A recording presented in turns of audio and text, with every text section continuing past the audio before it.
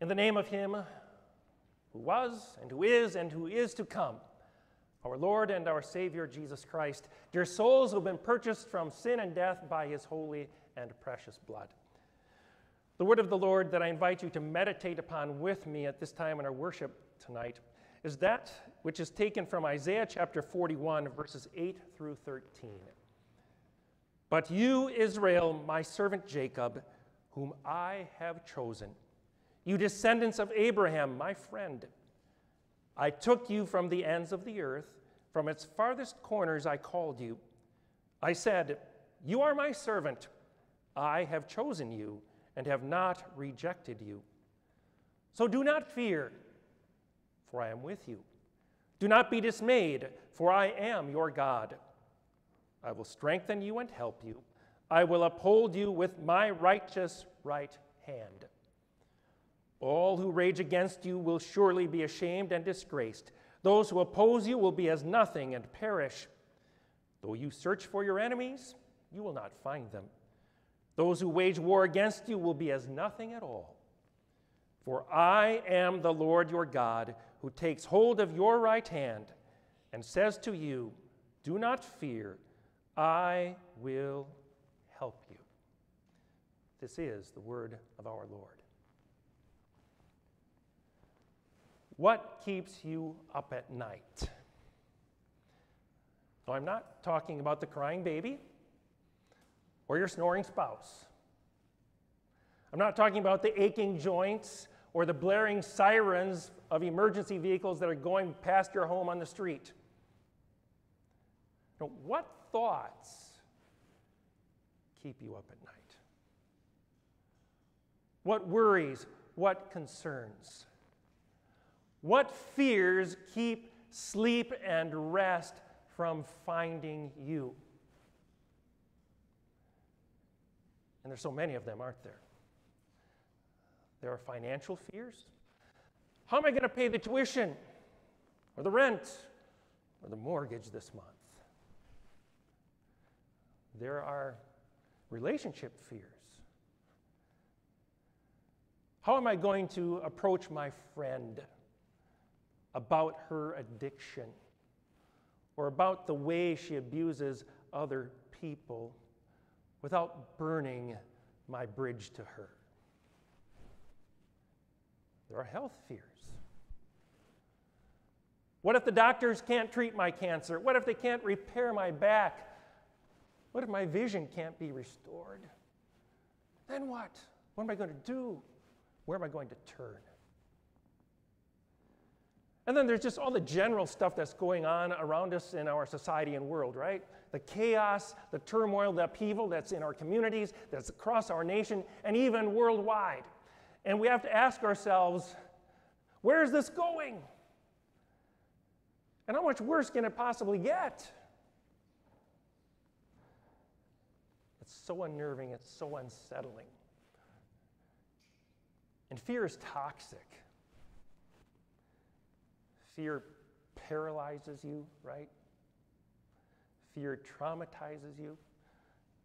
Medical studies have shown that fear is toxic to us physically and emotionally. It takes a toll on us. And so it's with that in our minds that we are undertaking a new sermon series for the next 6 weeks. In this series, we will be digging into the Word of God for the purpose of listening to God's promises and how they apply to you and me in our lives so that we can go through our lives fearlessly as we seek to hold on to our faith in God and then to live out our faith in God. The lesson that is before us directs our attention to God's people many centuries ago. But as we dig into this lesson, I want you to understand that what God says to his people, Israel, applies to you and to me today with regard to fear. And one of the reasons why we wrestle so much with fear in our lives is that the things that threaten us are the visible things, right? You can see them. but God is invisible. You can't see him. It's kind of like if you remember being a child and you're in the department store with mom or dad and you're walking down the aisle and, oh, there's this cool toy, and you stop and you start looking at it, playing with it, and when after 30 seconds or a minute and a half you look up, they're totally out of sight, right? There's that panic that sets in, and you're running from aisle to aisle trying to find them. You wonder, did they leave the store?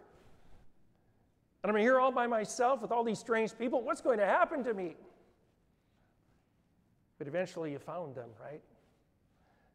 And when you found them, you latched onto their hand. You held tight so that you would never be left alone again.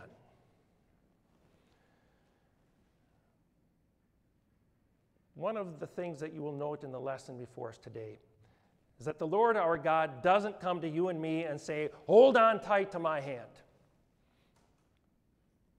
No, he has something so much better to say to you and me. He says, I am the Lord your God who takes hold of your right hand. You see, your grip and my grip, it can slip. But the grip of the Lord our God is an unbreakable grip. And that is the point that he was making for the people of Israel. You see, through the prophet Isaiah, he had just announced to them what the future held.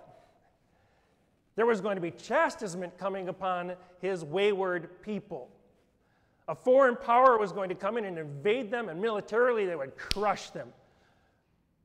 Tens of thousands would die, and hundreds of thousands would be carried away as slaves. And after hearing that announcement, what do you think they assumed? The future's dark, the future's lost. We're such a small nation. We're totally overpowered by this greater nation. And worst of all, it appears that God is not on our side anymore. He's turned against us. He's rejected us. And if he's rejected us, boy, are we in trouble here. And we're even in worse trouble when we face him in judgment. Those are the fears with which the people of Israel were wrestling. And so the Lord had this to say, but you, Israel, my servant Jacob, whom I have chosen, you descendants of Abraham, my friend. Did you notice the terms the Lord uses to describe his relationship with Israel? He says, you're my servant. You're mine, not somebody else's. He says, I have chosen you. I've picked you out of all the others to be mine. And you are the descendants of Abraham, my friend.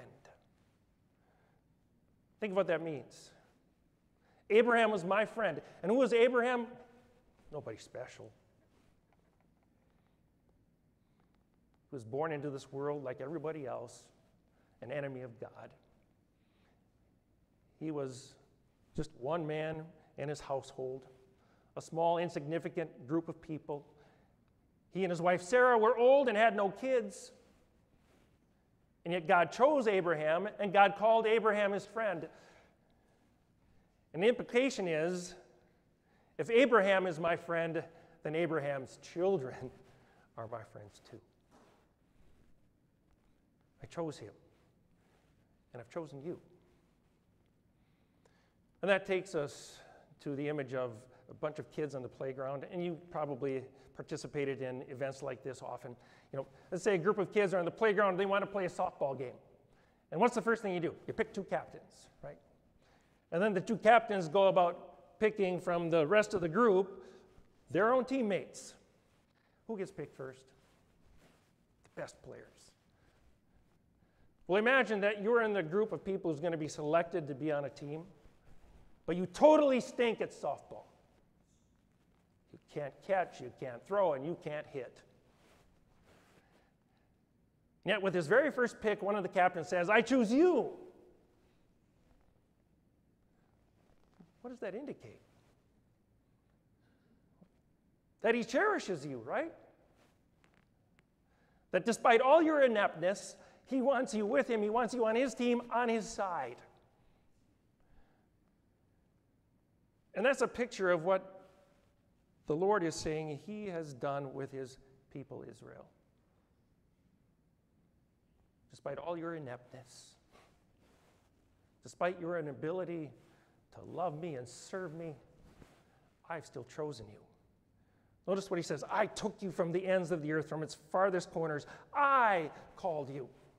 You didn't call me. I picked you.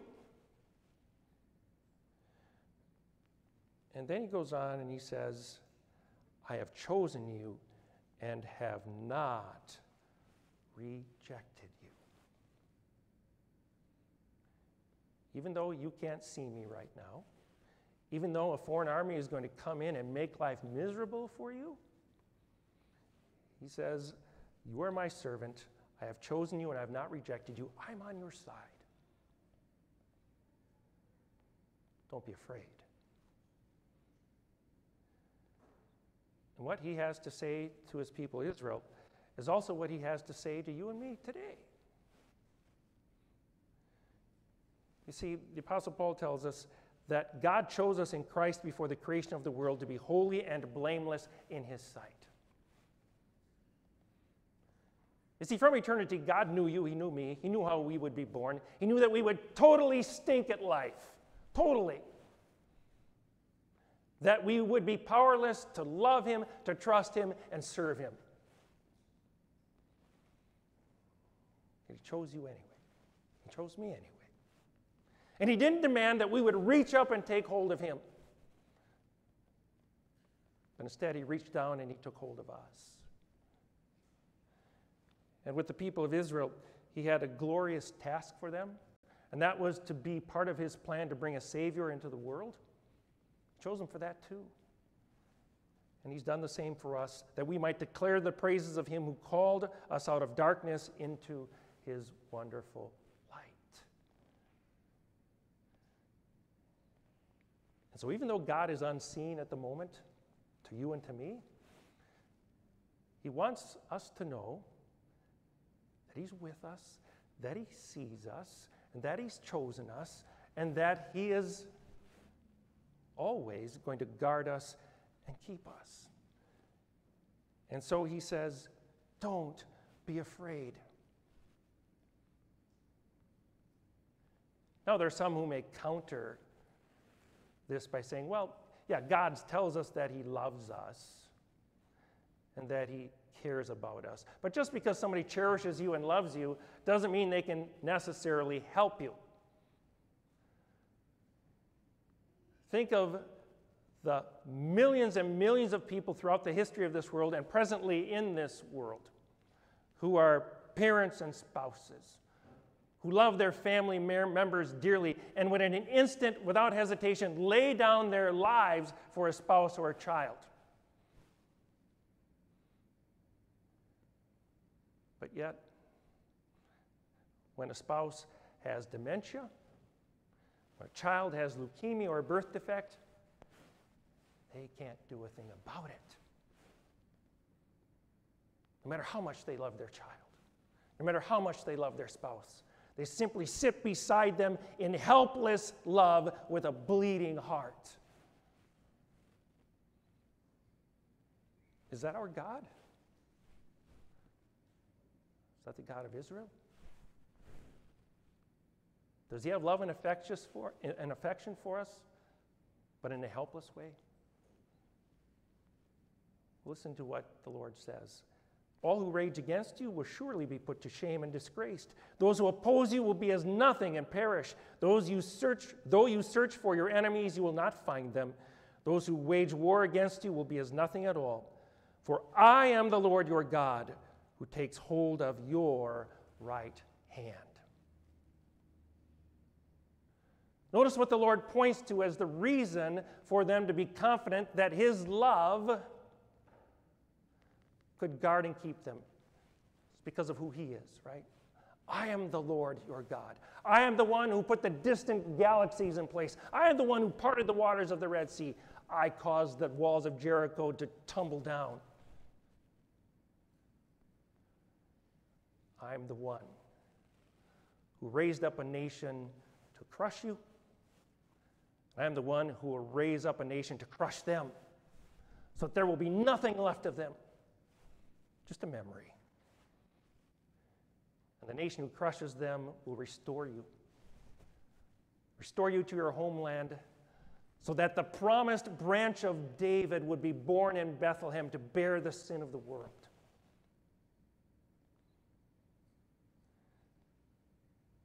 That is the God of Israel. And that God is your God and my God.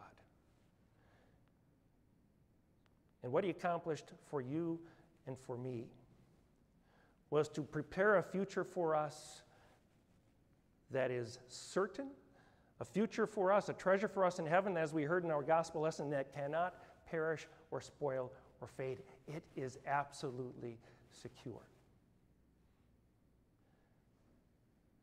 And so what does that mean for you and me? Well, it means that you absolutely have nothing to fear. When sleep doesn't find you at night because of all the concerns and worries and fears that are flushing through your mind, that are seizing your heart, then remember that the God of Israel is the Lord your God. That this is the God who is with us. Though he exists outside of time and space, he is the one who came into our time and space. He became Emmanuel. He sent his own son into this world, and he took hold of your wrongs, all of your wrongs, so that he could give you all of his rights. And consider how Jesus accomplished that. Not by going around humiliation and suffering, abandonment and death, but by going through them right into the grave. And in so doing, he took your sin and my sin with him. He totally obliterated it. It's gone. And he came out the other side, gloriously victorious. And he promises full forgiveness and life everlasting with him. That's what's yours because of who your God is. He has chosen you, and he has almighty power to make his choice valid and to carry it out. And so, brothers and sisters, as you go through your life, remember the Lord your God. And know that he is not the God who says, hold on to my hand, but rather he is the one who says, I am holding on to your hand. And so when you lay down your head on the pillow at night, remember the words of the Lord your God. He says, I am the Lord your God who takes hold of your hand. I am with you. Do not be afraid. Sleep well, brothers and sisters. Amen. Please stand.